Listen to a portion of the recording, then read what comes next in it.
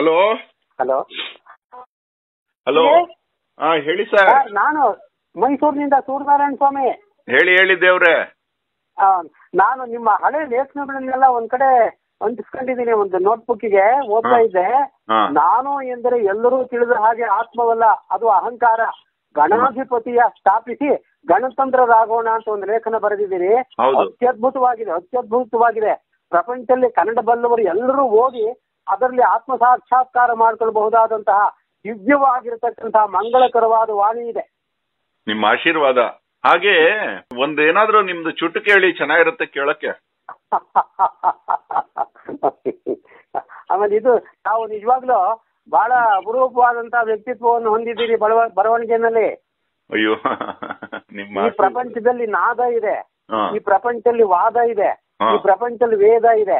ಈ ನಾದದಿಂದ ಏನಾಗುತ್ತಪ್ಪ ಅಂದ್ರೆ ಆನಂದವಾಗುತ್ತೆ, ವೇದದಿಂದ ಏನಾಗುತ್ತಪ್ಪ ಅಂದ್ರೆ ಆನಂದವಾಗುತ್ತೆ, ವಾದದಿಂದ ಏನಾಗುತ್ತಪ್ಪ ಅಂದ್ರೆ ಆನಂದವಾಗುತ್ತೆ. ಈ ನಾದ ವೇದ ವಾದ ಇವು ಮೂರರ ಆನಂದದಿಂದ ಏನಾಗುತ್ತಪ್ಪ ಅಂದ್ರೆ ಹೃದಯದ ಭೇದ ಮತ್ತು ಖೇದ ನಾಶವಾಗುತ್ತೆ. ಹೃದಯದ ಭೇದ ಮತ್ತು ಖೇದ ನಾಶವಾದ ತಕ್ಷಣ ಮನಸ್ಸು ಮತ್ತು ಹೃದಯ ಸಾದ ಆಗ್ಬಿಡುತ್ತೆ. ಸಾದ ಆದ ತಕ್ಷಣ ಅಲ್ಲಿ ಭಗವಂತನ ಪಾದ ಕಾಣುತ್ತೆ. ಭಗವಂತನ ಪಾದ ಕಂಡ ತಕ್ಷಣ ವ್ಯಕ್ತಿ ಏನೋ ಒಂದು ರೀತಿಯ ಬೋಧ ಆಗುತ್ತೆ. ಆ ಅಂತರ್ಬೋಧವೇ ನಿನ್ನ ಗಣಾಧಿಪತಿಯನ್ನು ಸ್ಥಾಪಿಸಿ ಗಣತಂತ್ರರಾಗೋಣ ಅಂತನೋ ವೇದ. ಅದು ಬಹಳ ಮುಖ್ಯ. ಅಯ್ಯೋ ದೇವ್ರೆ, ನೀವೇ ನಿಮ್ ಕಾಲ್ ಮುಟ್ಬೇಕು ಇಲ್ಲಿಂದಾನೆ. ಎಂತ ಮಾತು, ಎಂತ ಸಿರಿ, ಎಂತ ಐಶ್ವರ್ಯ ನಿಮ್ದು. ಆರೋಗ್ಯ ಚೆನ್ನಾಗಿದ್ಯಾ? ಚೆನ್ನಾಗಿದ್ದೀನಿ. ತಾವು ಮೈಸೂರು ಕಡೆ ಬರ್ಲೇ ಇಲ್ವಲ್ಲ? ತಾವು ಒಂದ್ಸರಿ ನಿಮ್ಮನ್ನ ಭೇಟಿ ಮಾಡೋಣ ಅಂದ್ರೆ ಆಗ್ತಾನೆ ಇಲ್ವಲ್ಲ, ಯಾಕೆ? ಬರ್ತೀನಿ. ದೇವ್ರ ಬಗ್ಗೆ ಒಂದ್ ಹೇಳಿ. ದೇವ್ರ ಬಗ್ಗೆ ನೀವೇ ಹೇಳ್ಬಿಟ್ಟಿದ್ದೀರಿ ಇದ್ರಲ್ಲಿ, ನಾನ್ ಹೇಳೋದೇನಿಲ್ಲ ಅದ್ರಲ್ಲಿ. ನೀವೇ ಚೆನ್ನಾಗಿ ಹೇಳ್ಬಿಟ್ಟಿದ್ದೀರಿ. ಇಲ್ಲ, ನಿಮ್ ಬಾಯಲ್ಲಿ ಆ ರಸದೌತಣ ಅದು. ಗಣಾಧಿಪತಿಯನ್ನು ಗಣತಂತ್ರರಾಗೋಣ ಅಂತ ಅನ್ನೋದೇ ದೇವ ಗಣತಂತ್ರದ ಆಗ್ಬಿಟ್ಟಿದಾನ. ಅವನು ಏನು ಇಲ್ದಂಗ ಹೋಗ್ಬಿಟ್ಟಿದೆ. ಏನು ಇಲ್ದಂಗ ಆಗೋದೇ ದೇವ ಅಂತ ಹೇಳಿದಿರಿ. ಅವ್ ಏನು ಇಲ್ದಂಗ ಆಗಿರೋದ್ರಿಂದನೇ ಯಾರಿಗೂ ಕಾಣ್ತಾ ಇಲ್ಲ.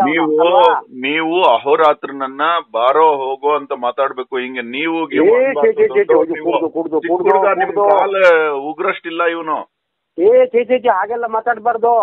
ಇದೆಲ್ಲ ಬರಿಬೇಕಾದ್ರೆ ಒಳ್ಳೆ ಸಂಸ್ಕಾರದಿಂದ ಬಂದಿರೋ ರಕ್ತ ಆಗ್ಬೇಕು ಸರ್. ಇವೆಲ್ಲ ಎಲ್ರು ಬರೆಯಕ್ಕಾಗಲ್ಲ. ಇದನ್ನ ಬೇಕಾದಷ್ಟು ಜನ ತಿಳ್ಕೊಂಡಿರ್ಬೋದು, ಮಾತಾಡ್ಬೋದು ಸಾರ್ವಜನಿಕವಾಗಿ ಬೇಕಾದಷ್ಟು. ಬರವಣಿಗೆ ಬಹಳ ಕಷ್ಟ ಸರ್ ಇವತ್ತು. ನೀವು ಇವಾಗ ನಿಮ್ ಚುಟ್ಕ ಹೇಳಿ ಸರ್, ನಮ್ಮ ಹೊಗಳೋದು ಬಿಟ್ಬಿಡಿ ಸರ್ ದಯವಿಟ್ಟು. ಏನು ಇಲ್ಲ ಹೊಗಳ್ತಾ ಇಲ್ಲ, ನಿಮ್ಮನ್ನ ಹೊಗಳ್ತಾ ಇದ್ದಾನೆ. ನೀವು ತಿಳ್ಕೊಬೇಕಾಗಿಲ್ಲ. ತಿಳ್ಕೊಂಡಿಲ್ಲ ನಾನು. ಆದ್ರೆ ನೀವು ನಿಮ್ಮ ಪ್ರೀತಿ ಗೊತ್ತು ಇವನಿಗೆ. ಪಾಪ ತುಂಬಾ ದೊಡ್ಡ ವ್ಯಕ್ತಿ. ನಿಮ್ ಕೈಲಿ ನೀವು ಪ್ರೊಫೆಸರ್, ನೀವು ಕನ್ನಡದ ಪ್ರೊಫೆಸರ್ ಬಿಡಿ. ಕಾಲೇಜಿನಲ್ಲಿ ವಿದ್ಯಾರ್ಥಿಗಳಿಗೆ ಯಾವ್ದೋ ಕಾಲದಲ್ಲಿ ಆಗೋಯ್ತು. ಇವಾಗ ಒಬ್ಬ ಸಾಮಾನ್ಯ ಮನುಷ್ಯ, ನಾನು ಸರಳ ಮನುಷ್ಯ. ಇನ್ನೊಂದು ಏನಾದ್ರೂ ಒಂದ್ರ ಬಗ್ಗೆ ಮಾತಾಡಿ, ಸರಳ ಬಗ್ಗೆ ಮಾತಾಡಿ. ಸಖತ್ತಾಗಿ ಇವಾಗ ನೋಡಿ, ಮನುಷ್ಯ ಹೇಗಿರ್ಬೇಕು? ಮುನಿಯ ದೇಹ ಮನವೊಂದು, ಸಾಧಿಸುವ ಹಠವೊಂದು, ನಿಜದ ನೇರಕ್ಕೆ ನಡೆವ ನಿಶ್ಚಲತೆಯೊಂದು, ಅನ್ಯಾಯಕ್ಕೆ ಎಂದೆಂದು ಭಾಗದ ಎಚ್ಚರ ಬಂದು, ಪ್ರೇಮಕ್ಕೆ ಮರುಕಕ್ಕೆ ಚಿರುತೆರೆದ ಎದೆವೊಂದು. ಈ ಪ್ರೇಮಕ್ಕೆ ಮರುಕಕ್ಕೆ ಚಿರುತೆರೆದ ಎದೆವೊಂದು ಆಗ್ಬಿಟ್ರೆ ಪರಮಾತ್ಮ ಸಾಕ್ಷಾತ್ಕಾರವಾಗ್ತಾನೆ. ಎಲ್ಲದನ್ನೂ ಸಾಕ್ಷಾತ್ಕಾರ ಮಾಡ್ಬಿಟ್ರೆ ಅವನೇ ಪರಮಾತ್ಮನಾಗ್ತಾನೆ ಅಂತ ಅನ್ನೋ ಮಾತೆ ನಿಮ್ಮ ಗಣಾಧಿಪತಿಯನ್ನು ಸ್ಥಾಪಿಸಿ ಗಣತಂತ್ರರಾಗೋಣ ಅಂತ ಅನ್ನೋದ್ರೊಳಗಡೆ ಇರೋ ವಿಚಾರ. ಇವನ್ ಕತೆ ಬಿಡಿ. ಇನ್ನೊಂದ್ ಹೇಳಿ ಸರ್. ನೀವು ನಮಗ್ ಸಮಯ ಎಲ್ಲ ತುಂಬಾ ಕೇಳ್ಬೇಕು ಅನ್ಸುತ್ತೆ. ಇನ್ನೊಂದ್ ಹೇಳಿ. ಇನ್ನೇನ್ ನಾನು ಹೇಳುವಂತದ್ದು ಏನಿದೆ ನಿಮಗೆ? ಹೇಳಿ. ಇನ್ನೊಂದು ಅಂತದ್ದು ಚಿಟ್ಕ ಒಂದ್ ಹೇಳಿ. ಸೂಪರ್ ಆಗಿ. ಸೂರ್ಯನಾರಾಯಣ ಸ್ವಾಮಿಗಳಿಂದ ನೀವು ತಿಳ್ಕೊಳ್ಳುವಂತದ್ದು ಏನಿದೆ, ನಾನು ನಿಮ್ಮಿಂದ ತಿಳ್ಕೋಬೇಕು. ಇರ್ಲಿ ಹಂಗಲ್ಲ. ನೀವು ಸೂರ್ಯನ ಬಗ್ಗೆ ಹೇಳಿ, ಇಲ್ಲಾಂದ್ರೆ ಈ ಚುಟ್ಕದ ಬಗ್ಗೆ ಹೇಳಿ, ಕನ್ನಡದ ಬಗ್ಗೆ ಒಂದ್ ಹೇಳಿ ನೋಡೋಣ. ಇವಾಗ ಏನಪ್ಪಾ ಅಂದ್ರೆ ಈ ಪ್ರಪಂಚ ಅಂತನ್ನೋದೊಂದು ದೊಡ್ಡ ದೊಡ್ಡಿ. ಈ ದೊಡ್ಡಿ ಒಳಗೆ ಅರಿಷಡ್ ವರ್ಗಗಳು ಅಂತ 6 ಕೆಸರಿನ ಮಡ್ಡಿಗಳಿವೆ. ಈ ಕೆಸರಿನ ಮಡ್ಡಿನಲ್ಲಿ ಜನ್ಮ ಪಾಪಶೇಷಗಳ ಬಡ್ಡಿಯನ್ನು ನೆನೆಸ್ತಾ ಮನುಷ್ಯ ಕೂತಿದ್ದಾನೆ. ಈ ದೊಡ್ಡಿ ಮಡ್ಡಿ ಮತ್ತು ಬಡ್ಡಿಯೇ ನಮ್ಮ ಆತ್ಮಜ್ಞಾನಕ್ಕೆ ಅಡ್ಡಿಯಾಗಿದೆ. ಈ ಅಡ್ಡಿಯ ನಿವಾರಣೆಗೆ ಮಹಾಪುರುಷರ ಆಶೀರ್ವಾದದ ಬೆಳಕಿನ ಒಂದೇ ಒಂದು ಬುಡ್ಡಿ ದೊರೆತರೆ ನಮ್ಮ ಬಾಳು ಸರ್ವರಿಗೂ ಸಂತೋಷದ ಪರಿಮಳವನ್ನು ಬೀರುವ ಊದಿನ ಕಡ್ಡಿ ಆಗುತ್ತೆ. ಆ ಊದಿನ ಕಡ್ಡಿ ಆಗುವಂತ ಲೇಖನವೇ ನಿಮ್ಮ ಲೇಖನ. ಅಯ್ಯೋ, ಮತ್ತೆ ಲೇಖನಕ್ಕೆ ಬರ್ತಿರುವ ಸರ್. ಇನ್ನೊಂದು ಲೇಖನಕ್ಕೆ ಎಲ್ಲವುದು ಅಲ್ಲಿಗೆ ಅದೇ ಕೇಂದ್ರ, ಅದೇ ಆಂಧ್ರ, ಅದೇ ಲಾಂಧ್ರ. ನಿಂತರ ಕರ್ನಾಟಕದಲ್ಲಿ ಯಾರನ್ನ ನೋಡ್ಲಿಲ್ಲ ದೇವ್ರೆ? ಏನಿಲ್ಲ ಸರ್, ತುಂಬಾ ಜನ ಮಾತಾಡ್ತಾರೆ ಸರ್, ತುಂಬಾ ಜನ ಮಾತಾಡ್ತಾರೆ. ಇಲ್ಲ ಯಾರು ಅಲ್ಲ ಸರ್, ನಾವ್ ಯಾರು ಅಲ್ಲ ಅಂದ್ಬಿಟ್ನಲ್ಲ. ಇನ್ನೊಂದು ಹೇಳಿ. ನೀವು ಜನಕ್ಕೆ ಬುದ್ಧಿವಾದ ಹೇಳುವಂತ ನೀತಿ ಮಾತೊಂದು ಹೇಳಿ.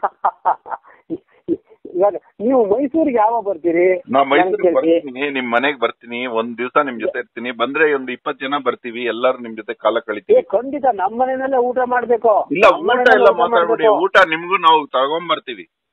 ಇಲ್ಲ ಇಲ್ಲ ಇಲ್ಲ, ಊಟ ನಮ್ಮಂತೆ ನೀವೇ ಅಡಿಗೆ ಮಾಡ್ಬೇಕು, ಆಧ್ಯಾತ್ಮಿಕತೆ ಅಡಿಗೆ ಮಾಡ್ಬೇಕು. ನೋಡಿ ಹೇಗಿದೆ ಜಗತ್ತು, ಹೇಗಿದೆ ಅಂದ್ರೆ ಕಣ್ಣುಗಳ ಕುಣಿದಾಟ. ನಮ್ ಕಣ್ಣಿದೆ, ಕಿವಿ ಇದೆ, ಮೂಗಿದೆ, ನಾಲ್ಗೆ ಇದೆ, ಚರ್ಮ ಇದೆ. ಕಣ್ಣುಗಳ ಕುಣಿದಾಟ, ಕಿವಿಗಳ ಕೇಳಾಟ, ಮೂಗುಗಳ ಮೇಲಾಟ, ನಾಲಿಗೆಯ ನೆನೆದಾಟ, ಚರ್ಮದ ಚೆಲ್ಲಾಟ, ಇವೆಲ್ಲವೂ ಕೂಡ ಪರಾಪ್ರಪಂಚದ ಸಾಮರಸ್ಯದ ಸಮಪಾಠವಾದಾಗ ನಮ್ಮ ಜೀವನವೇ ಹಸುರುಡಿಗೆಯ ಹೂದೋಟವಾಗಿ ಅಲ್ಲಿ ಬ್ರಹ್ಮಾನಂದದ ರಸದೂಟ ಪ್ರಾಪ್ತವಾಗುತ್ತೆ ಅಂತ ಅನ್ನೋದು ಬಹಳ ಮುಖ್ಯ. ಬಾ, ಏನ್ ಮಾತು ಸರ್. ಇನ್ನೊಂದ್ ಹೇಳಿ ಬೇಗ, ದಯವಿಟ್ಟು ಹೇಳಿ. ಈ ದೇಹ ಅಂತ ಒಂದು ಕೊಳಕು ಪಾತ್ರೆ, ಇದನ್ನು ವೇದ ಮಂತ್ರ ಅಂತ ಮಾತ್ರೆಯಿಂದ ಶುದ್ಧ ಮಾಡ್ಕೊಂಡು ಪ್ರಪಂಚ ಅಂತ ತೀರ್ಥಯಾತ್ರೆ ಮಾಡಿದ್ರೆ ಅಲ್ಲಿ ಪ್ರತಿ ರಾತ್ರಿಯೂ ವಸಂತ ಕಾಲದ ಪೂರ್ಣಿಮಾ ರಾತ್ರಿ ಆಗುವುದು ಸಂದೇಹವಿಲ್ಲ ಅಂತ ಅನ್ನೋದು ಬಹಳ ಮುಖ್ಯವಾದ್ದು. ಎಷ್ಟು ಚೆನ್ನಾಗಿ ಮಾತಾಡ್ತಿದ್ವಿ. ಎಲ್ಲಿ ನೆನಪು, ನಿಮ್ ನೆನಪಿನ ಬುತ್ತಿ? ನಾವೆಲ್ಲ ಬರ್ದಿರೋದು ಹಂಗೆ ಮರ್ತೋಗ್ಬಿಟ್ಟಿದೀವಿ. ನಿಮಗ್ ಮಾತ್ರ ಹೆಂಗೆ ಅವೆಲ್ಲ ನೆನಪಿರುತ್ತೆ? ಏನಿಲ್ಲ ಸರ್, ಹಾಗೇನಿಲ್ಲ. ನಿದ್ದೆ ಲಭಿಸಿದ್ರು ಹೇಳ್ತಿರಲ್ಲ, ಹೆಂಗಪ್ಪ ಈ ಕವು? ನಿಮ್ದು ಮೆಮರಿ ಪವರ್ ಏನ್ ಸರ್ ಇದು? ವಯಸ್ಸು ಎಷ್ಟಾಗಿದೆ? ನಿಮ್ಮ ಕವನವನ್ನ ನಿಮ್ಮ ಆಧ್ಯಾತ್ಮಿಕ ಮಾತುಗಳನ್ನ ಕೇಳಿದಾಗ ಅತ್ಲು ಇತ್ಲು ಸುತ್ಲು ಮುತ್ಲು ಎತ್ಲು ಎತ್ತೆತ್ತಲು ಬೆತ್ತಲುವಿನ ಅನಂತತೆಯ ತುಂಬು ತುಳುಕಿನ ಬ್ರಹ್ಮ ಸಿಂಧುವಿನಲ್ಲಿ ಮಿಂದು ಧ್ಯಾನ ಮೌನದಲ್ಲಿ ಲೀನವಾಗುವವನೇ ತಪಸ್ವಿ ಆಗ್ತಾನೆ ಅಂತ ಅನ್ನೋದನ್ನ ಬಹಳ ಚೆನ್ನಾಗಿ ಅರ್ಥ ಮಾಡ್ಕೋಬಹುದು. ಸರ್, ನಿಮ್ಮ ಪೂರ್ಣ ಹೆಸರು ಸೂರ್ಯನಾರಾಯಣ? ನನ್ನ ಹೆಸರು ಸೂರ್ಯನಾರಾಯಣ ಸ್ವಾಮಿ ಅಂತ. ಹೌದಾ? ನೀವು ಕರ್ನಾಟಕ ಮೈಸೂರು ಯೂನಿವರ್ಸಿಟಿಲಿ ಏನಾಗಿದ್ರಿ? ನಾನು ಮೈಸೂರಿನ ಶಾರದಾ ವಿಲಾಸ್ ಕಾಲೇಜಲ್ಲಿ ಕನ್ನಡ ಪ್ರೊಫೆಸರ್ ಆಗಿದ್ದೆ ಸರ್ ನಾನು. ಹೌದಾ ಸರ್? ಅನ್ಬಿಡಿ, ನಿಮ್ಮ ಇವಾಗ ವಯಸ್ಸು? ನನಗೆ ಇವಾಗ 80 ವರ್ಷ ಸರ್. ಈಗ 80 ವರ್ಷ ಆದ್ರೆ ನೆನಪೇನೆ ಅಷ್ಟೇನ ಇದೆ ನಿಮ್ದು? ನೀವು 120 ವರ್ಷ ಬದುಕ್ತೀರಿ. ದೇವ್ರ ಆಶೀರ್ವಾದ. ಮತ್ತೆ ಮನೆಯಲ್ಲೇ ಈ ಕಾಲ ಹೆಂಗಾಗಿದೆ ಅಂದ್ರೆ, ಮನೆಯವರೇ ಅಡಿಗೆ ಮಾಡದೆ ಹೋಟೆಲ್ ಹೋಗಿ ತಿನ್ನುವಂತ ಕಾಲದಲ್ಲಿ ನೀವು ಯಾವಾಗ್ಲೂ ನಮ್ ಮನೆಗ್ ಬನ್ನಿ, ಊಟ ಮಾಡಿ, ನಮ್ ಮನೆಗ್ ಬನ್ನಿ, ಇಲ್ಲೇ ಇರ್ರಿ, ನಮ್ ಮನೇಲಿ ವ್ಯವಸ್ಥೆ ಇದೆ. ಏನ್ ಸರ್ ಇದು ನಿಮ್ ಗುಣ? ಯಾಕೆ ಸರ್ ನೀವ್ ಹಿಂಗೆ? ಇದು ನಮ್ಮ ತಂದೆ ಅಜ್ಜ ಅವರಿಂದ ಬಂದಿದ್ದು, ನಮ್ಮ ಅಜ್ಜಿಯವರಿಂದ ಬಂದಿದ್ದು, ಗೊತ್ತಾಯ್ತಾ? ನಮ್ಮ ಅಜ್ಜಿಯವರು ಒಂದು ಮಾತು ಹೇಳಿದ್ರು ನನಗೆ. ಅವ್ರು 75-80 ವರ್ಷದಲ್ಲಿ ನನಗೆ ಹೇಳಿದ ಮಾತು. ಕಾಲೇಜಿಗೆ ಕೆಲಸಕ್ಕೆ ಸೇರ್ಬಿಟ್ಟು ಒಂದಿನ ತೆರಿಕರಿಗೆ ಹೋಗಿದ್ದಾಗ, ನೋಡು, ರಜಾ ಸಿಕ್ಕಿದೆ, ರಜಾ ಕೊಡ್ತಾರೆ ಅಂತ ರಜಾ ತಗೊಳ್ಬೇಡ, ಕಾರಣ ಇಲ್ಲದೆ ರಜಾ ತಗೋಬೇಡ. ಆರೋಗ್ಯ ಚೆನ್ನಾಗಿದ್ದಲೇ ಇದ್ದಾಗ ರಜಾ ತಗೋಬೇಕು. ಆರೋಗ್ಯ ಚೆನ್ನಾಗಿದ್ದಾಗ ಮನೇಲಿ ಕೂತ್ಕೋಬಾರದು, ರಜಾ ತಗೊಳ್ಕೂಡುದು ಸುಮ್ನೆ. ರಜಾ ತಗೊಂಡು ಮನೇಲಿ ಕೂತ್ಕೊಂಡ್ರೆ ಆರೋಗ್ಯ ಹಾಳಾಗುತ್ತೆ. ಆರೋಗ್ಯ ಹಾಳಾಗ್ಬೇಕಾದ್ರೆ ರಜೆ ತಗೋ. ಆರೋಗ್ಯ ಬೇಕು ಅನ್ನೋದಾದ್ರೆ ರಜಾ ತಗೊಳ್ದೆ ಕೆಲಸ ಮಾಡು ಅಂತ ಹೇಳ್ತಾರೆ. ಇನ್ನೂ ಕವಿ ಸರ್. ನಿಮಗೆ ಮನೇಲಿ ಯಾಕಷ್ಟು ಸ್ವಾತಂತ್ರ್ಯ? ನೀವು ಹಿಂಗೆಲ್ಲಾರನ್ನ ಕರಿತಾ ಇದ್ರೆ ಎಲ್ಲಾರು ಬಂದು ನಿಮ್ ಮನೇಲಿ ಕೂತ್ಕೊಂಡ್ಬಿಟ್ಟು ಯಾರು ಹೋಗದೆ ಇದ್ರೆ ಏನ್ ಮಾಡ್ತೀರಿ? ಯಾರು ಹೋಗದೆ ಹೋದ್ರೆ ನನ್ಗೆ ಇನ್ನೂ ಸಂತೋಷವಾಗುತ್ತೆ. ಮನೇಲಿ ಅವ್ರಿಗೆ ಬರ್ಕೊಟ್ಟು ನಾನು ಮನೆಗೆ ಹೊರಟೋಗ್ಬಿಡ್ತೀನಿ ಇನ್ನೊಂದು ಮನೆಗೆ. ತಮಾಷೆ ಮಾಡ್ಬಿಡಿ. ಇಲ್ಲ ನಮ್ಮ ಮನೇಲೆ ಕೂತ್ಕೊಂಡ್ಬಿಟ್ರೆ ಆಯ್ತು, ಕೂತ್ಕೊಳ್ಳಿ. ಇಲ್ಲ ನನಗೆ ಜಾಗ ಎಷ್ಟು ಬೇಕೋ ಅಷ್ಟು ಬೇರೆ ಕಡೆ ಇದೆ, ನಾನು ಅಲ್ಲಿಗೆ ಹೋಗ್ತೀನಿ ಅಂತ ಹೇಳ್ತೀನಿ. ನಮ್ಮ ಅಜ್ಜಿಯವರು ಒಂದು ಮಾತು ಹೇಳಿದ್ರು, 25ರವರೆಗೆ ಅವಮಾನವಂತೆ ಜನ. ನಿಮ್ಮ 25ನೇ ವರ್ಷ ತನಕ ಅವಮಾನ ಮಾಡ್ತಾರೆ ನಿಮ್ಗೆ. ನಿಮ್ಗೇನ್ರಿ? ನಿಮ್ಗಲ್ಲ, ನನ್ಗೂ, ಪ್ರಪಂಚಕ್ಕೆ. ಏನ್ ಅವಮಾನ? ನೀವೇನೇ ಬರ್ದ್ರು ಚೆನ್ನಾಗಿಲ್ಲ, ಎಂತ ಚೆನ್ನಾಗಿದೆ, ಅಹೋರಾತ್ರ ಎಂತ ಮಾತು, ಎಂತ ಚಂದ, ಎಫಿರಿಯತ್ಲಾಗೆ 25 ವರ್ಷದ ತನಕ. ಅದೇ 50 ವರ್ಷದ ಸಮೀಪ ಅಭಿಮಾನದಿಂದ, ಅಯ್ಯೋ ನಮ್ಮ ಅಹೋರಾತ್ರ ಬನ್ನಿ ಅಂತ ಅಭಿಮಾನದಿಂದ ಕಾಣ್ತಾರಂತೆ. ಯಾರು ಅವಮಾನ ಮಾಡ್ತಾರೋ 25 ವರ್ಷದ ತನಕ, ಅವರೇ 50ನೇ ವರ್ಷಕ್ಕೆ ಅಭಿಮಾನದಿಂದ ಮಾತಾಡ್ತಾರಂತೆ. ಅವ್ರು 75 ವರ್ಷಕ್ಕೆ ಬಹುಮಾನ ಕೊಡ್ತಾರಂತೆ, ತಗೋ ಅಂತ. 75 ವರ್ಷದಿಂದ ಮುಂದಕ್ಕೆ ಪ್ರತಿದಿನ ಸನ್ಮಾನ ಮಾಡ್ತಾರಂತೆ. ಏನ್ ಹೇಳಿ? 25ರ ತನಕ ಅವಮಾನ, 25ರ ತನಕ ಅಪಮಾನ. ನೀವೇನೇ ಬರೀರಿ, ನೀವ್ ಎಷ್ಟೇ ಜನ ಬರೀರಿ, ಆತ್ಮ ಸಾಕ್ಷಾತ್ಕಾರ ನೀವೇ ಮಾಡ್ಕೊಂಡು ಬರೆದ್ರು ಕೂಡ ಅಪಮಾನವಾಗಿ ಮಾತಾಡ್ತಾರಂತೆ ನಿಮಗೆ. ಅಪಮಾನ 50 ವರ್ಷದವರೆಗೂ 50 ವರ್ಷಕ್ಕೆ ಅಭಿಮಾನದಿಂದ, ಅಯ್ಯೋ ನಮ್ಮ ಯಾರು ತಿಳ್ಕೊಂಡಿದ್ದೀರಿ ಸೂರ್ಯನಾರಾಯಣ ಸ್ವಾಮಿಗಳೇ, ಯಾರು ತಿಳ್ಕೊಂಡಿದ್ದೀರಿ? ಅವ್ರ ನನ್ ಚಿಕ್ಕಪ್ಪನ ಮಗ ಕಂಡ್ರಿ ಆತ, ನಮ್ ದೊಡ್ಡಪ್ಪನ ಮಗ ಕಂಡ್ರಿ ಆಯ್ತಾ, ನಮ್ ದೊಡ್ಡಮ್ಮನ ಮಗನ ಮೊಮ್ಮಗ ಕಂಡ್ರಿ ಅವನು, ಏನ್ ತಿಳ್ಕೊಂಡಿದ್ದೀರಿ ಅಂತಂತಾರೆ 50 ವರ್ಷಕ್ಕೆ. 75 ವರ್ಷಕ್ಕೆ ಏನ್ರಿ ನಾನು ಎಂತ ಬಹುಮಾನ ಕೊಟ್ಟಿದ್ದೀನಿ ಗೊತ್ತಾ ಅವ್ರಿಗೆ, ಅಂತ ಬಹುಮಾನ ನೀವ್ ಯಾರು ಕೊಡೋಕ್ಕಾಗುತ್ತಾ ಅಂತಂತಾರೆ. 75 ವರ್ಷ ಆದ್ಮೇಲೆ ನಾನು ಮಾಡ್ತಾ ಇರೋ ಸನ್ಮಾನ ಪ್ರಪಂಚದಲ್ಲೇ ಯಾರು ಮಾಡ್ದೇ ಇರೋ ಸನ್ಮಾನ ಕಂಡು ಆಹಾರೋತ್ತರ ಮಾಡ್ತಾ ಇದೀನಿ ಅಂತ 75 ಮತ್ತೆ ಸ್ಮಶಾನ. ಅದಕ್ಕೋಸ್ಕರ ಕವಿ ಹೃದಯ ಬಹಳ ದೊಡ್ಡದು. ಕವಿ ಹೃದಯದ ಸರೋವರದಲ್ಲಿ ನವರಸಗಳು ಅಂತಕ್ಕಂಥದ್ದು ಅಂಟ್ಕೊಂಡ್ಬಿಟ್ಟಿದ್ಯಂತೆ. ಹೌದು. ಕವಿ ಹೃದಯದ ನವರಸಗಳ ಬ್ರಹ್ಮ ಸರೋವರದಲ್ಲಿ ನಿಂದು ಮುಳುಗುವ ನಿಮಜ್ಜನ ಚಾತುರ್ಯವನ್ನು ಯಾರು ಗಳಿಸ್ಕೊಂತಾರೋ ಅವರು ಬ್ರಹ್ಮಾಂಡದ ಆಶ್ಚರ್ಯದ ಅನುಭವವನ್ನು ಅನುಭವಿಸ್ತಾರಂತೆ. ಹೌದೌದು. ಅದು ಎಲ್ಲದಕ್ಕಿಂತ ಬಹಳ ದೊಡ್ಡದು. ಇದು ನೋಡಿ, ಒಂದು ಮಾತು ಹೇಳ್ತೀನಿ, ಅಂತರಂಗದಲ್ಲಿ ಆತ್ಮೀಯತೆ, ಆತ್ಮ ಪ್ರಶಂಸೆಯಲ್ಲಿ ನೀರವತೆ, ಉಪಕಾರದಲ್ಲಿ ಉದಾರತೆ, ಕಣ್ಗಳಲ್ಲಿ ಕರುಣಾರ್ದ್ರತೆ, ಕರ್ಮದಲ್ಲಿ ಕುಶಲತೆ, ಗಮನದಲ್ಲಿ ಗಾಂಭೀರ್ಯತೆ, ಧರ್ಮದಲ್ಲಿ ಧಾರ್ಮಿಕತೆ, ನೀತಿಯಲ್ಲಿ ನಿಶ್ಚಲತೆ, ನಿದ್ರೆಯಲ್ಲಿ ನಿಶ್ಚಿಂತತೆ, ಪರಮಾರ್ಥದಲ್ಲಿ ಪ್ರಬುದ್ಧತೆ, ಪ್ರಾಮಾಣಿಕತೆಯಲ್ಲಿ ಪರಿಪೂರ್ಣತೆ, ಬಂಧು ಬಾಂಧವರಲ್ಲಿ ಭಾವುಕತೆ, ಮಾತಿನಲ್ಲಿ ಮಧುರತೆ, ಮುಖದಲ್ಲಿ ಮುಗ್ಧತೆ, ತತ್ವದಲ್ಲಿ ಸಾತ್ವಿಕತೆ, ತತ್ವದಲ್ಲಿ ತತ್ಪರತೆ, ಮಹತ್ವದಲ್ಲಿ ಮಾನ್ಯತೆಯನ್ನು ಯಾರು ಗಳಿಸ್ಕೊಂಡಿರ್ತಾರೋ ಅವರು ಮಾನವತೆಯ ಮಹಾದೇವತೆಯಾಗಿ ಬೆಳಗ್ಗೆ ಕಣ್ಣಿಸ್ತಾರಂತೆ. ಅಂತಹ ಲೇಖನವನ್ನು ಬರೆದಿದ್ದೀರಿ, ನೀವು ಮಾನವತೆಯ ಮಹಾದೇವತೆಯಾಗಿ ಬೆಳಗ್ತಾ ಇದ್ದೀರಿ. ನೀವು ನಿಮ್ ಕಾಲ್ ಮುಟ್ಬೇಕು ಅನಿಸ್ತಾ ಇದೆ. ಏನ್ ಈ ರೀತಿ ಮಾತಾಡ್ತೀವಿ, ಇಷ್ಟು ಚೆನ್ನಾಗಿದೆ ಸರ್ ನಿಮ್ ಮಾತು. ಏನ್ ನಿಮ್ ಕನ್ನಡ ಜ್ಞಾನ ಸರ್. ಸರ್ ನಿಮ್ಮನ್ನ ಗೊತ್ತಿಲ್ಲಲ್ಲ ಸರ್ ಸರ್ಕಾರ. ಸರ್ ಏನಿಲ್ಲ, ಸರ್ಕಾರ ಅಲ್ಲ ಸರ್, ಸರ್ಕಾರ ಗುರ್ತಿಸೋದಕ್ಕೆ ದೇವರು ನನಗೆ ಈ ಮಾತು ಕೊಟ್ಟಿದ್ದಾನೆ ಸರ್. ನಮ್ಮ ಅತ್ಯಂತ ಆತ್ಮೀಯ ಸನ್ಮಿತ್ರರಾಗಿರ್ತಕ್ಕಂಥ ಅಹೋರಾತ್ರರು ನನ್ನನ್ನು ಪ್ರೀತಿಯಿಂದ ಮಾತಾಡ್ಸೋದೇ ಸರ್ಕಾರಕ್ಕಿಂತ ದೊಡ್ಡ ರತ್ನ ಅಲ್ವಾ ಸರ್ ಅದು? ಅಯ್ಯೋ ಸರ್, ನೀವು ಹಿಂಗೆ ಅನ್ಬೇಡಿ, ನಮಗೆ ದುಃಖ ಆಗ್ಬಿಡುತ್ತೆ. ನಿಮ್ಮಂತ ಎಂತ ಕಲಾವಿದ ಸರ್, ಎಂತ ಜ್ಞಾನ ಸರ್ ನಿಮ್ದು. ಕನ್ನಡ ಅರಗಿಸ್ಕೊಂಡ್ಬಿಟ್ಟಿದ್ರಲ್ಲಪ್ಪ ಕನ್ನಡನ. ತುಂಬಾ ಖುಷಿ ಆಗ್ತದೆ, ತುಂಬಾ ಖುಷಿ ಆಗ್ತದೆ. ಇನ್ನು ಎಂತ ತಾವೀಗ ಎಲ್ಲಿಂದ ಮಾತಾಡ್ತಾ ಇದ್ದೀರಿ? ಮುಂಬೈ. ನೋಡಿ ಪಾಪ, ನಿಜವಾಗ್ಲೂ ತುಂಬಾ ಸಂತೋಷ ಆಗುತ್ತೆ.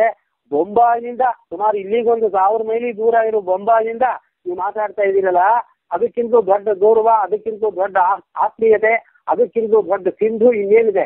ಗಂಧವಾಗ್ಲಿ, ಸಿಂಧುವಾಗ್ಲಿ, ಬಂಧುವಾಗ್ಲಿ, ವರ್ಣವಾಗ್ಲಿ, ಸ್ವರ್ಣವಾಗ್ಲಿ, ಕರ್ಣವಾಗ್ಲಿ, ಪರ್ಣವಾಗ್ಲಿ, ಹೋಮವಾಗ್ಲಿ, ವ್ಯೋಮವಾಗ್ಲಿ, ಪ್ರೇಮವಾಗ್ಲಿ, ಸೋಮವಾಗ್ಲಿ, ಹೇಮವಾಗ್ಲಿ, ಅಂಶವಾಗ್ಲಿ, ಕಂಸವಾಗ್ಲಿ, ವಂಶವಾಗ್ಲಿ, ದಂಶವಾಗ್ಲಿ, ದರ್ಶವಾಗ್ಲಿ, ಸ್ಪರ್ಶವಾಗ್ಲಿ, ಹರ್ಷವಾಗ್ಲಿ, ವರ್ಷವಾಗ್ಲಿ, ಏನ್ ಬೇಕು ನನಗೆ? ಒಂದು ಹೊಟ್ಟಿದ್ದು, ಇಟ್ಟಿದ್ದು, ಹುಟ್ಟಿದ್ದು, ಒಟ್ಟಿದ್ದು, ಕಟ್ಟಿದ್ದು, ಕುಟ್ಟಿದ್ದು, ಕೆಟ್ಟಿದ್ದು, ಕೊಟ್ಟಿದ್ದು, ಗಿಟ್ಟಿದ್ದು, ತೆಟ್ಟಿದ್ದು, ತೊಟ್ಟಿದ್ದು, ನೆಟ್ಟಿದ್ದು, ಪುಟ್ಟಿದ್ದು, ಬಿಟ್ಟಿದ್ದು, ಮುಟ್ಟಿದ್ದು, ಮೆಟ್ಟಿದ್ದು, ಸುಟ್ಟಿದ್ದು, ಹುಟ್ಟಿದ್ದು, ಇವೆಲ್ಲವೂ ನಾಶ. ಆದ್ರೆ ನಿಮ್ಮ ಆತ್ಮೀಯತೆ ಅಪೂರ್ವವಾಗಿರ್ತಕ್ಕಂಥ ನಿತ್ಯತೆ ಇದು, ರಾಶಿ ಅದು. ಸರ್ ಆನೆ ಒಂದು ಬಂದು ಇರುವೇನು ಹೊಗಳ್ತಾ ಇದ್ರಿ ಸರ್ ನೀವು. ಏನ್ ಸರ್ ನೀವು ತುಳಿದ್ರೆ ಸತ್ತೋಗ್ಬಿಡ್ತೀನಿ ನಾನು. ಏನಿಲ್ಲ, ಹಾಗೇನಿಲ್ಲ. ಅಲ್ಲ, ನೀವು ಇನ್ನೊಂದು ಹೇಳಿ ಸರ್, ಇಷ್ಟೆಲ್ಲ ಇದ್ದು ಇನ್ನೂ ಓದ್ಬೇಕು ಅನ್ನೋ ಹಂಬಲ ಯಾವ್ದು ಸರ್ ನಿಮ್ದು? ಓದ್ಬೇಕು, ದಿನ ಓದ್ಬೇಕು. ಓದುದೇ ತಪಸ್ಸಲ್ವೇ? ಅಯ್ಯೋ ದೇವಾ. ನೋಡಿ, ವಾಲ್ಮೀಕಿ ಮಹರ್ಷಿ ತಪಸ್ಸಿ ಕೂತ್ಕೊಂಡ. ಅದು ವಾಲ್ಮೀಕಿ ಬೇಡನಾಗಿದ್ದಂತ ಸಂದರ್ಭದಲ್ಲಿ ತಪಸ್ಸಿ ಕೂತ್ಕೋ, ರಾಮ ರಾಮ ರಾಮ ಅಂತ ನಾರದರು ಹೇಳಿದ್ರು. ಕೂತ್ಕೊಂಡ ರಾಮ ರಾಮ ರಾಮ ರಾಮ ಅಂತ ಶುರು ಮಾಡ್ಬಿಟ್ಟ ಶಬ್ದನ. ಎಲ್ಲಿವರೆಗೆ ಶುರು ಮಾಡ್ಬಿಟ್ಟ ಅವನಂತಾದ್ರಿ, ಅವನು ಹುಟ್ಟನೆ ಬೆಳೆದ್ಬಿಟ್ಟು ಅವ್ನು ಸುತ್ತ ಮುಂದೆ ಹುಟ್ಟಬೇಕು. ನನ್ನ ಕಣ್ಣು ಮುಂದೆ ನನ್ನ ಸುತ್ತಮುತ್ತ ಹುಟ್ಟ ಬೆಳೆದಿದೆ ಅಂತ ಅನ್ನೋದೇ ಗೊತ್ತಾಗಿಲ್ವಲ್ಲ ಸರ್ ಅವನ್ಗೆ. ಹೌದಪ್ಪ. ಮತ್ತೆ ಸರ್ ಒಂದು ಉತ್ತರ ಕೊಡಿ. ನೀವು ಓದಿರೋ ಆರ್ಟಿಕಲ್ಸ್ನೆಲ್ಲ ನೀವೊಂದು ಶೇಖರಿಸಿಡ್ತೀರಿ. ನಿಮ್ಗೆ ಇವಾಗ 80 ವರ್ಷ ಆಗೋಗಿದೆ. ನೀವು ಶೇಖರಿಸಿಟ್ಟಿರೋದು ಏನ್ ಪ್ರಯೋಜನ? ನೀವೇ ಓದಲ್ವಲ್ಲ, ನೀವು ಏನಕ್ಕೆ ಇನ್ನು ಶೇಖರಿಸಿಡ್ಬೇಕು? 80 ವರ್ಷ ಆಗೋಯ್ತಲ್ಲ. ನಾನು ಓದ್ತಾ ಇದ್ದೀನಿ, ಈ ನಿಮಿಷ ಓದ್ತಾನೆ ಇದೀನಲ್ಲ. ನಿಮ್ ಲೇಖನ ಓದೇ ಇವಾಗ ನಾನು ಮಾತಾಡ್ತಾ ಇರೋದು. ಅಯ್ಯೋ ದೇವ. ಇವತ್ತು ಬೆಳಗ್ಗೆ 5 ಗಂಟೆಯಿಂದ 7 ಗಂಟೆ ತನಕ ನಿಮ್ ಲೇಖನವನ್ನು ಓದೇ ನಾನು ಇವಾಗ ಮಾತಾಡಿದ್ದು. ಆಯ್ತಪ್ಪ, ನಾವು ವಯಸ್ಸಾದ್ಮೇಲೆ ಮರಣ ಆಗ್ಬಿಡುತ್ತೆ, ಏನಕ್ಕೆ ಓದ್ಬೇಕು? ಇನ್ನು ಆಗೋಯ್ತಲ್ಲ ನಿಮ್ದು ಕತೆ.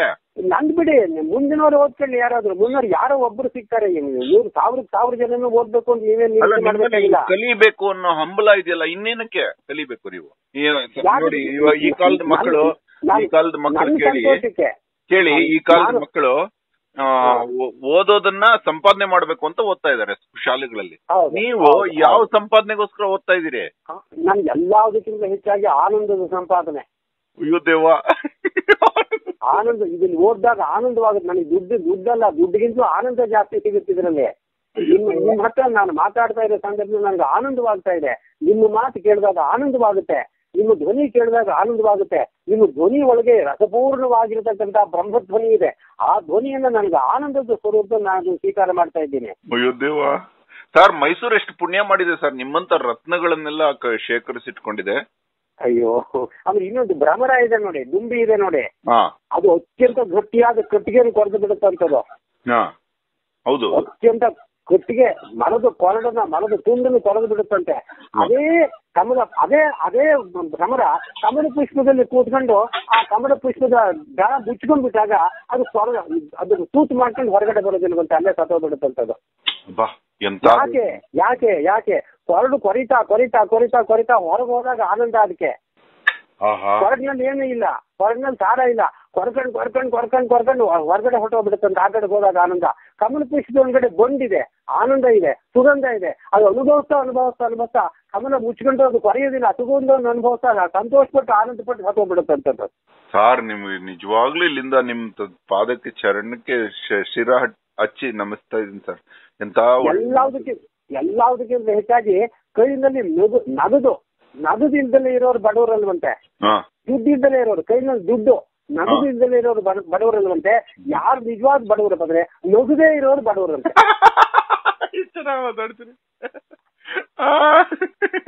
ಸರ್ ಒಂದು ಲಾಸ್ಟ್, ಇವತ್ತು ತೊಂದರೆ ಮಾಡಲ್ಲ ನಿಮ್ಗೆ, ಲಾಸ್ಟ್ ಉದ್ದದೊಂದು ಹೇಳ್ಬಿಡಿ ಸರ್. ಉದ್ದದ್ದು ಏನು ನೋಡಿ ಹೇಗಿದೆ ಸರ್, ಅದರಲ್ಲಿ ಇದು ಬೆರೆತು ಅದು ಅಂದ್ರೆ ಪರಮಾತ್ಮ, ಆತ್ಮ, ಬ್ರಹ್ಮಸಾಗರ, ಇದು ಅಂತಂದ್ರೆ ಜೀವ ನದಿ. ಅದರಲ್ಲಿ ಇದು ಬೆರೆತು, ಇದರಲ್ಲಿ ಅದು ಬೆರೆತು, ಅದು ಇದು ಬೇರೆ ಬೇರೆ ಅಂತನೋ ಭಿನ್ನತೆಯನ್ನು ಮರೆತು ಬೆರೆತಿರೋ ಅದು ಇದು ಎಲ್ಲ ಒಂದೇ ಆದ ಬ್ರಹ್ಮ ಅಂತ ತರುತು. ಆ ಬ್ರಹ್ಮದಲ್ಲೇ ನಮ್ಮ ಮನಸ್ಸು ಬೆರೆತು ಅದರಲ್ಲೇ ಪೂರ್ಣ ಮೈ ಮರೆತ್ರೆ ಅದೇ ಬ್ರಹ್ಮ ಸಾಕ್ಷಾತ್ಕಾರದ ಶೂನ್ಯ ಸಾಕ್ಷಾತ್ಕಾರ ಅಂತ. ಹೌದಪ್ಪ.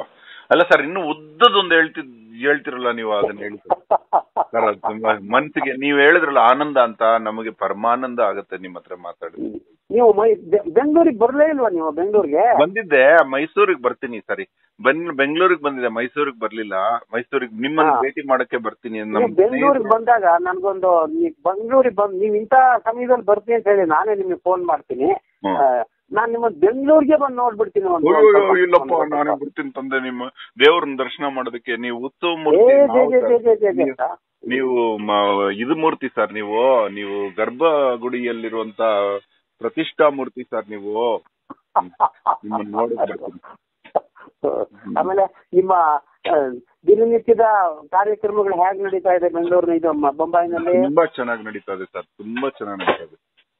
ತಾವು ಏನ್ ಮಾಡ್ತಾ ಇದೀರಿ ಬೊಂಬಾಯಿನಲ್ಲಿ? ತಾವು ಇವಾಗ 50ರ ನಂತರ ಬರೀ ಸಮಾಜಮುಖಿ ಕೆಲಸಗಳನ್ನೇ ಮಾಡ್ಕೊಂಡು ತಿರ್ಗಾಡ್ತಾ ಇದೀನಿ.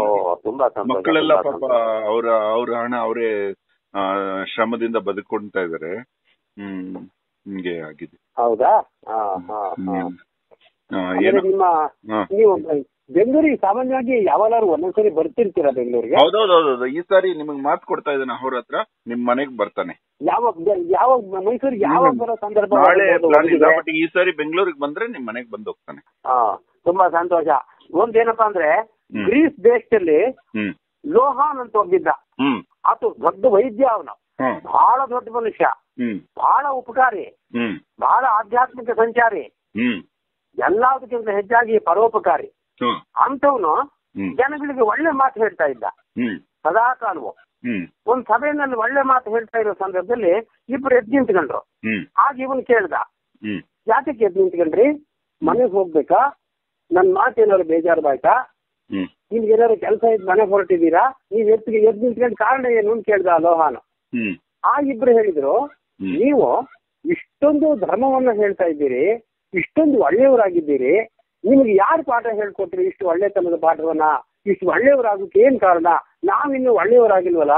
ಇಷ್ಟು ಒಳ್ಳೆಯವರು ನೀವು ಆಗಿರೋ ಸಂದರ್ಭದಲ್ಲಿ ನಿಮ್ಗೆ ಗುರುಗಳಾರು, ಯಾರು ನಿಮ್ಗೆ ಪಾಠ ಹೇಳ್ಕೊಟ್ರು ಅಂತ ಕೇಳಿದ್ರು ಆಗಿಬ್ರು ನಿಂತ್ಕೊಂಡು. ಆಗ ಆತ ಹೇಳಿದ್ರು, ನಾನು ಒಳ್ಳೆಯವನಾಗೋದಕ್ಕೆ ಕೇಡಿಗಳು ಕಾರಣ ಅಂತ ಹೇಳ್ದ ಅವನು. ಅನಾಗರಿಕರು ಕಾರಣ.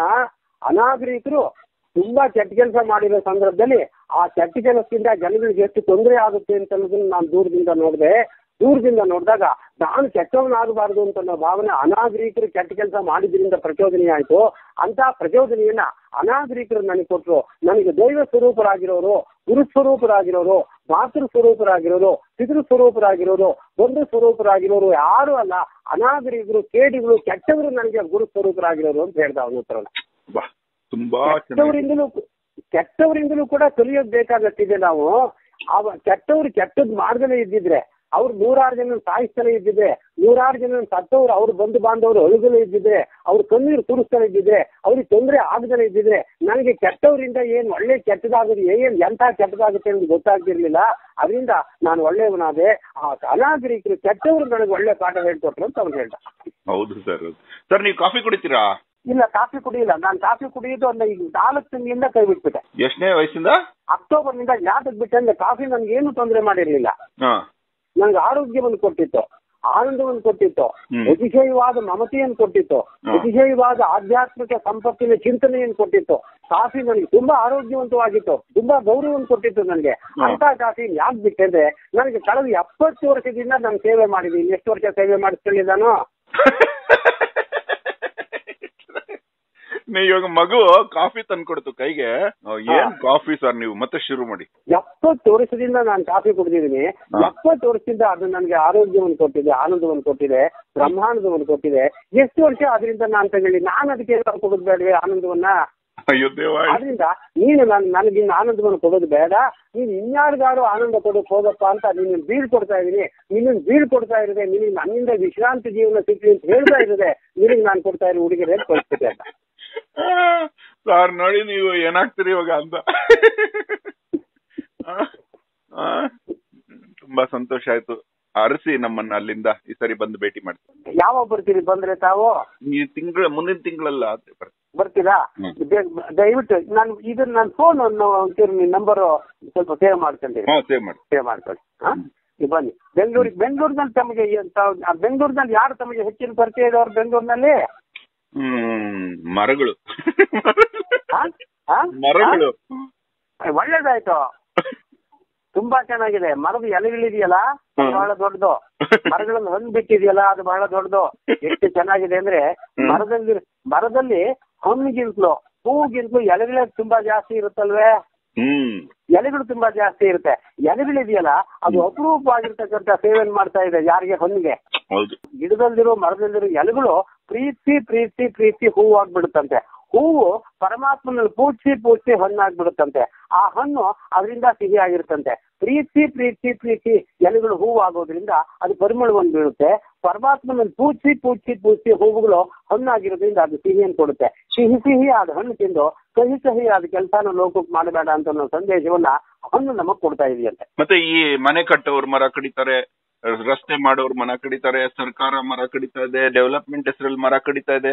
ಹಿಂಗ್ ಮರಗಳನ್ನ ಕಡಿಯೋದು ತಪ್ಪ ಸರಿನಾ ಸರ್? ಅದು ದುರಾಸೆಯಿಂದ ಆಗಿರೋ ಕಾರಣ, ಅದು ದುರಾಸೆ ಆಗಿರೋದು ಕಾರಣ. ಅದು ನೋಡಿ, ನಮ್ಮ ಜೀವನದ ವಿವಿಧ ವಿಧಾನದಿಂದ ಪ್ರಧಾನವಾಗಿ ಸಾಧನೆ ಮಾಡ್ಬೇಕಾಗಿರೋದು ಬಹಳ ದೊಡ್ಡದಾಗಿದೆ. ತುಂಬಾ ಸಂತೋಷ. ನಿಮ್ಮನ್ನ ಭೇಟಿ ಮಾಡ್ಬೇಕು. ನೋಡಿ, ಇದೊಂದು ಮಾತು ನಾನು ಕೊನೆಯದಾಗಿ ಹೇಳ್ಬಿಡ್ತೀನಿ. ಇದೊಂದು ಮಾತು ನಮಗೆಲ್ಲ ಗೊತ್ತು ಅಂತನ್ನೋ ದುರಹಂಕಾರದ ಕುತ್ತಿನ ಗೊತ್ತನ್ನ ನಮ್ಮ ಮನಸ್ಸಿನಿಂದ ಕಿತ್ತು ಅಜ್ಞಾನದಿಂದ ಮಾಡಿದ ಮಹಾಪರಾಧಕ್ಕೆ ಪಶ್ಚಾತ್ತಾಪದಿಂದ ಹೊತ್ತು ಸದಾಚಾರ ಅಂತನ್ನೋ ಬಿತ್ತೋದಕ್ಕೆ ಸದ್ವಿಚಾರ ಅಂತನ್ನೋ ನೇಗಲಿನಿಂದ ನಮ್ಮ ಮನಸ್ಸನ್ನು ಉತ್ತು ಸಮಾಜದ ಸಕಲರಿಗೂ ಪ್ರೀತಿಯಾದರದ ಸಹಕಾರವನ್ನು ಇಟ್ಟು ಸಮಾಜದ ಮುಖಿಯಾಗಿ ಸುತ್ತುವ ಸೇವಾ ಕೈಕರ್ಯವನ್ನು ನಮ್ಮ ಚಿತ್ತದಲ್ಲಿ ಹೊತ್ತು ಎಚ್ಚೆತ್ತು ಮುಂದೆ ಸಾಗಿದರೆ ಆನಂದದ ಸ್ವತ್ತು ನಮಗಾಗಿ ಸಮಾಜದ ಮಹಾಜನಗಳಿಂದ ದೊರೆಯುತ್ತೆ. ಮಹಾಶೀರ್ವಾದಗಳ ಮಮತೆಯ ಮುತ್ತು ಅಂತ ಅನ್ನೋದನ್ನು ತಿಳ್ಕೊಂಡ್ಬಿಟ್ರೆ ಅದಕ್ಕಿಂತ ದೊಡ್ಡ ಜೀವನ ಇನ್ನೊಂದಿಲ್ಲ. Thank you sir, thank you. ತುಂಬಾ ಸಂತೋಷ ಆಯ್ತು. ಧನ್ಯವಾದ. ಅಹೋರಾತ್ರ.